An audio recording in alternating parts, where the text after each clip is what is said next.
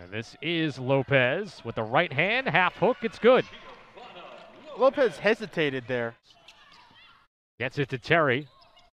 Over the top. And after a little bit of maneuvering, Geovana Lopes able to use that size, 6'3". Vicky Hall coaching overseas and getting to see some things and having to deal with some adversity that others have not. Lopes with the steal. Peebles is fouled. Can't give away the basketball when you're down like that. Shot no good by Pitzer. Ball is loose. Cici Mayo, some incidental contact, but still able to get to the basketball. And another giveaway by Indiana State. And hopefully a sign of good things to come for both of these programs and both of these leagues. Nice no-look pass from Terry down low. And then Anderson makes it from the baseline. By the way, she started today, scored 14 points for the Tar Heels, so nice start for her in Tar Heel country, and it's been a nice start for Geovana Lopes here in Champaign. Foul and a chance to pick up her 9th point of the game. Her footwork has been smooth all night long. First time we're seeing Aaliyah McQueen on the court today, number 21 in the orange. Ephraim, and the three rattles home. Fired in, and Lopes scores on the other end of a good look from Jediah Ephraim. For either team, in fact, Illinois has not attempted a three-pointer yet in this game, which is something you rarely say after 10 minutes of play in a college basketball game. Here is Terry. Gives it to Robbins, can't finish. Lopes follows up and lays it in. No, they've been okay down low, though. They've played tough. Terry lobs it in. Lopes, help came, but it didn't matter. She has a 35% three-point shooter last year. Lopes. Nice move. You know, that's something we haven't seen too much today. Miles needs to take that shot. There's Aaliyah McQueen getting some playing time. Ephraim for three, and there's the first tray of the ball game for Illinois.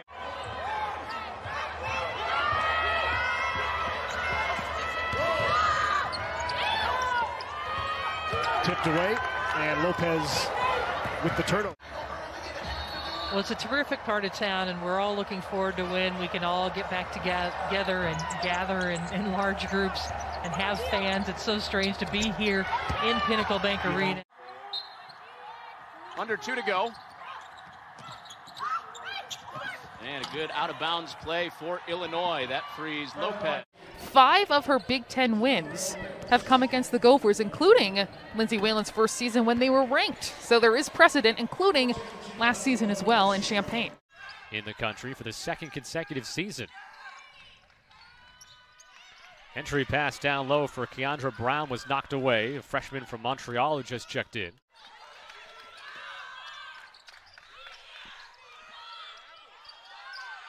Holmes kept it alive, comes out to Miles. This is just a little sidestep. Again, the range really impressive from Benson. Benson having a fantastic game, 19 points, as Peebles hits a contested 2-point try. On the schedule is going to be one where that could potentially be a close game. But other than that, I mean, Maryland is controlling its own destiny at this point.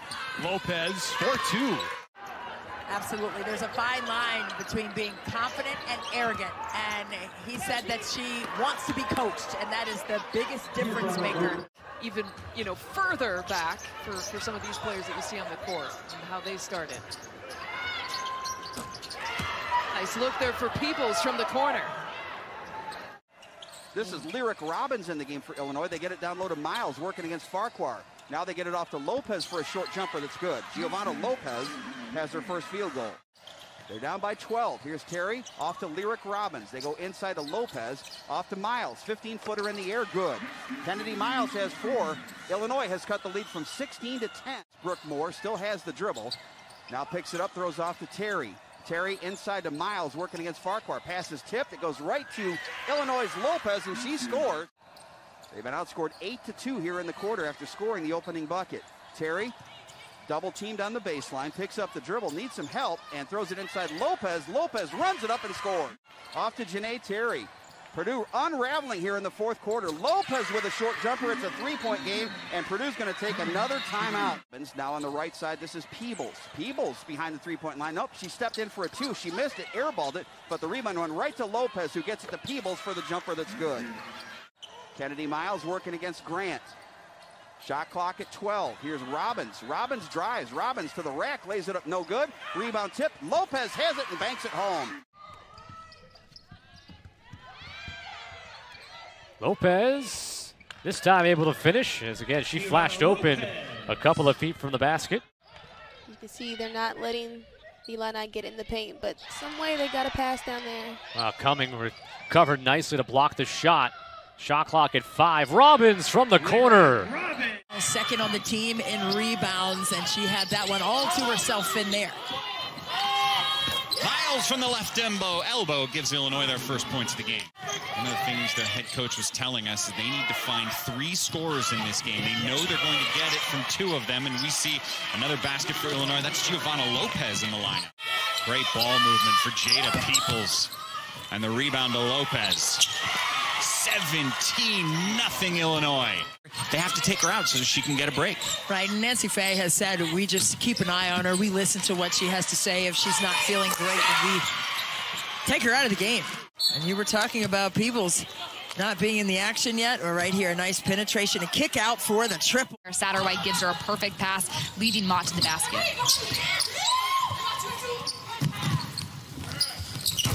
Robbins, the deep shot. Chemistry is something that the girls are going to focus on. They're working on that.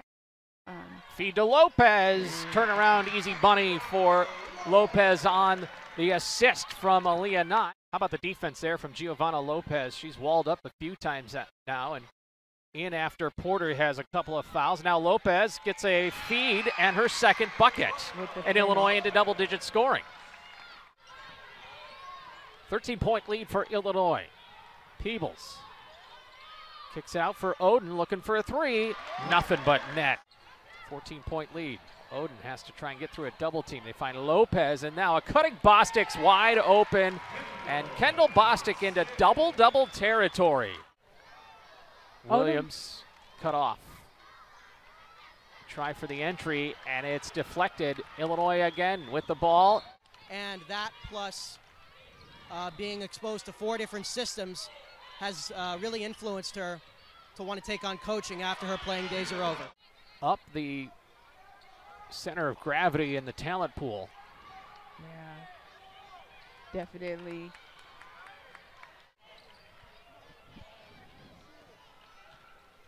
Peebles feeds Lopez. Lopez, good feet, draws the foul.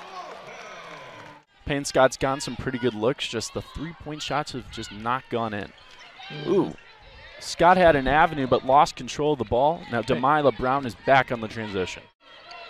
God, they've been all over the Redhawks. Almost another steal right there. It's honestly as if this is a Delilah Brown versus Ivy Wolf matchup today as we get the block from Illinois. Lopez wants the ball down low. She's grinning. Ooh, nice pass to Antasia down low. And with lowering their turnovers, this team can get closer to achieving their goal of 70 points per game. Back to you, Carson. Nancy Faye is enjoying Miami's turnovers. Bostic's had a quiet second half, and now they're going to Lopez down low. Yes, and the big makes that basket. She wants it back, now finds Lopez in the post. Back to Brown, and the 3 is good. Illinois coming alive from 3 as early as this game is. Both teams have their starters on the floor to start this one. Treckler, and Lopez intercepted that one. 3/4 court pressure by UC Riverside. They obviously saw the tape from earlier in the season. And Lopez right into the game and gets 2 early points. Illinois leads it by 7. Anastasieska quickly with it for Illinois. It got deflected. In control with Illinois. Peebles a shot. The 2-pointer good. And the foul with a chance for 3. Now Delilah Brown trying to make something happen. 3 is no good. Fight for the rebound. A collision of a couple of bodies. And Brown and Nye are both down. But Brown gets right back up and get it. What a play right there from Demila Brown. And back comes Morgan Jones, the hot hand for Florida State in the last few games. Lopez tips that one. Great showing from her so far in this game. Lopez to the corner. Peebles launches a three. Got it. Bostic handles it. Up for Peebles to Anastasieska. To the post for Lopez. Shovels to Bostic. Left-handed layup is good, and Illinois is back in the lead. Given quite the bench boost there. Anastasieska on the drive here. Floats it down for Lopez, who will finish it off. I have to pause and say Colonels, not Wildcats. Lopez gets her own shot back and puts it in. Out of the timeout, Illinois basketball. Quick hitter for Bostic. Too strong off the window, but offensive rebound for Lopez. She'll find McKenzie. Jumper in the lane will go in. A couple of attempts down there, and they finally convert. Demila Brown will find Lopez. Quick up and in.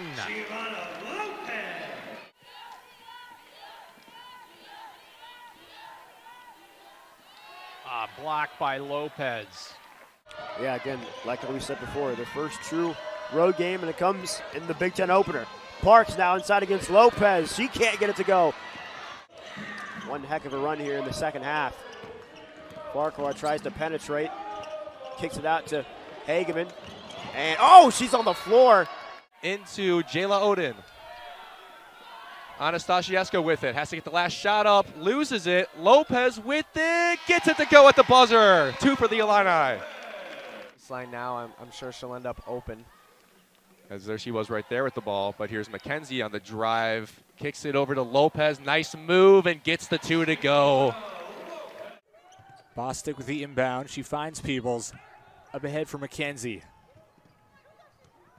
Lopez, Bostic, goes glass.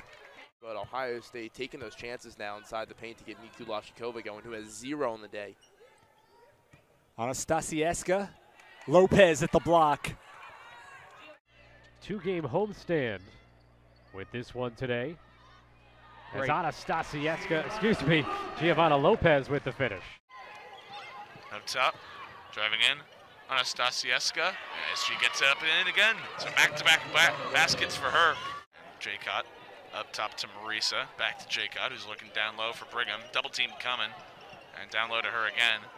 Cutting in, Marisa, but it gets tipped away. Errant pass there from Brigham. Some offensive fireworks here to start off the second quarter. Marisa driving around a screen. Now looks to get it over the top, but Lopez is there right in time. Anastasieska gets it down low to Lopez, who gives it back to her. Now pump fakes to the left, gets it down low to Lopez, and she puts in the layup. So a little bit of a run perhaps here from Illinois. A lot of ground to make up still as it's 51-32. Third in the Big Ten in that department.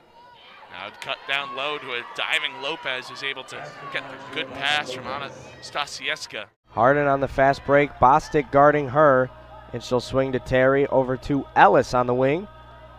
Ellis gets a screen from Waltman. She'll take it right to the hoop herself, blocked by Lopez, out of bounds. Layden has such a quick release that it's almost impossible. I'll finish this in a moment. Lopez comes away with a steal to the lane, and she'll swing it there to Aaliyah Nye. And now it's Adalia McKenzie. Trying to find Lopez inside, has a size advantage on Learn. And Lopez, as 4 players head to the scorers table. It's like a platoon style almost. Lopez knocks that away, and it's McKenzie on the fast break. Down low to Lopez, off the glass and in. Looking for McKenzie on the drive to the rack. Rebound Lopez inside. She'll fall away and get that one to go. Re-airs. It all adds up to a bigger Big Ten. Download and subscribe today. Sedano going to work again, has that knocked away by Geovana Lopez. Head coach Lisa Bluter sang the praises of her defense, guarding multiple players through ball screens as Lopez will score underneath for the Fighting Illini. It's been a 14-2 run here over 4.5 minutes for Indiana. And a great box out by Lopez right there. Yeah, not being tended to for the time being. So we could hope that is a good sign that she doesn't feel too much discomfort. Brown will go right back to the free throw line. More time down the stretch with Cardano Hillary out of the ball game. And Wagner, fitting you mentioned Cardano Hillary in the defense. Wagner, another one of those silent defensive weapons for IU. Slape Amundsen is checked in for the first time today for Illinois. Lopez off the window and in.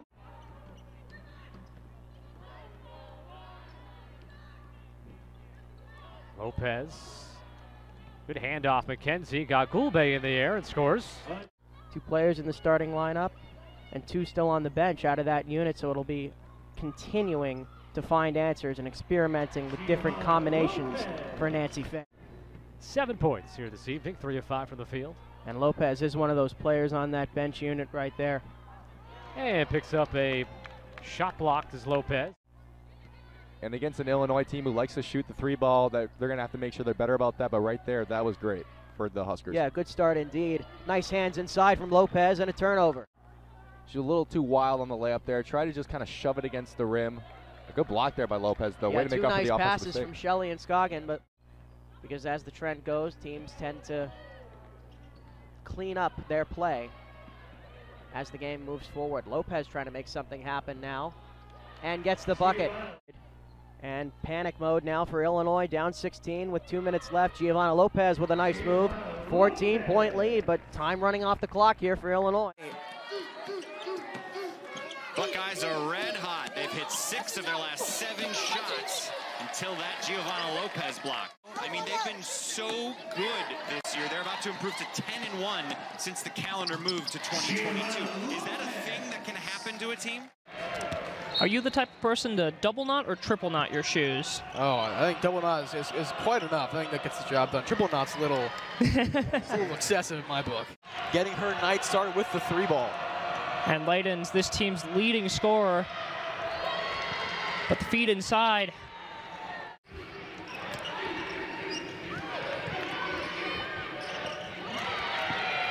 Nice work down low by Geovana Lopez. Like you said earlier in the game, Brendan, the facilitator of this offense. Drive right there by Geovana Lopez. But this group cares about each other, and they're willing to not give up and play for each other. So it's all about finishing strong, and her message right now. Nye inside to Bostic, extra pass, and that goes down. Geovana Lopez. Now to Scalia to Smith. Alexia Smith floats one up over 2 defenders, gets her own rebound. Now Mershon gets her own rebound and lays that one up and in. A little over 6 points a game. But certainly he's got the rebounding and the defensive part. Yeah. This will be Rutgers ball. Lopez calling for it. Finds Bostic in the corner. The long 2 for Kendall Bostic. Well, she's waiting up there, and she is not being contested. Somebody's got to find her. She's going to get loose all night long. Braves looking for some offense here. Here's Griffin on the drive. Good deflection there by Geovana Lopez, who's going to bring it up herself. Get some going down low as here goes Henderson on the drive. Nice move there by Henderson, but Geovana Lopez still able to get to it and block it. Yeah, Shauna Green told us this week, I don't really care what the scoreboard says. Lopez gets her own rebound, tries again, and scores on the second chance. Number 12 in the country, and they just beat a top 10, a top 5 team. Odin, down low, Lopez again. The coaches did a good job to get her to stay. She's from Chicago as Geovana Lopez. Now with 7 points. Shauna Green about to be 3-0 as the Illinois head coach after 6 seasons at Dayton where she was 127 and 50. Somewhat obviously if she could round into a strong college player, could be put down low with Aisha Nador. Where the ball is going to bounce exactly. I'm sure the nuances of particular players and the styles of shots. Tap it in, puts it up, and in the first points.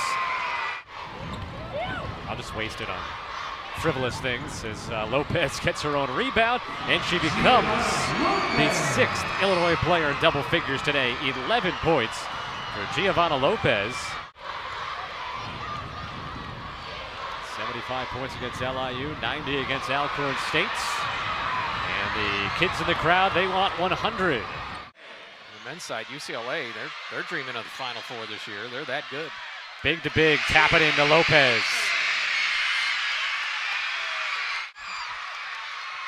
Everybody having a good time inside State Farm Center. The fans and the players on the Illinois side. Obviously the transfers of Cook and Shoup Hill from Dayton to Illinois and how that process went. And, you know, it's not something as if, you know, just not as much responsibility to maybe get the ball towards the basket, move it around the horn. Geovana Lopez, her first points of the game, hadn't played in the last 2 games. FAU will return to action next Thursday in Conference USA play as Lopez wide open.